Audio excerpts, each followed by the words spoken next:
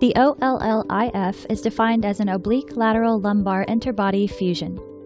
To access the disc with OLLIF, a specific zone is used, Cambin's triangle. Cambin's triangle is a triangular space free of significant vascular and neural structures that allows safe access to a lumbar disc during microdiscectomy.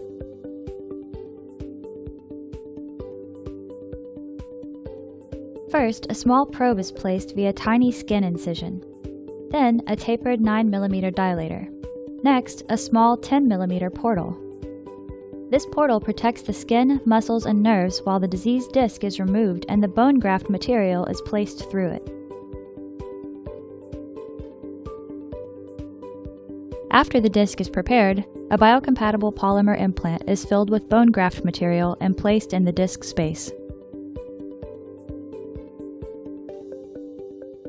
This procedure is normally accompanied by a posterior fixation with pedicle screws. The implant maintains the spacing of the vertebrae while the fusion takes place. After the fusion is completed, a solid bone mass forms and the two vertebrae are joined together. The maximum skin incision is smaller than a dime. Compared to traditional spinal fusion procedures, the OLLIF is a less invasive surgical approach. Patients are treated more effectively without long recovery times.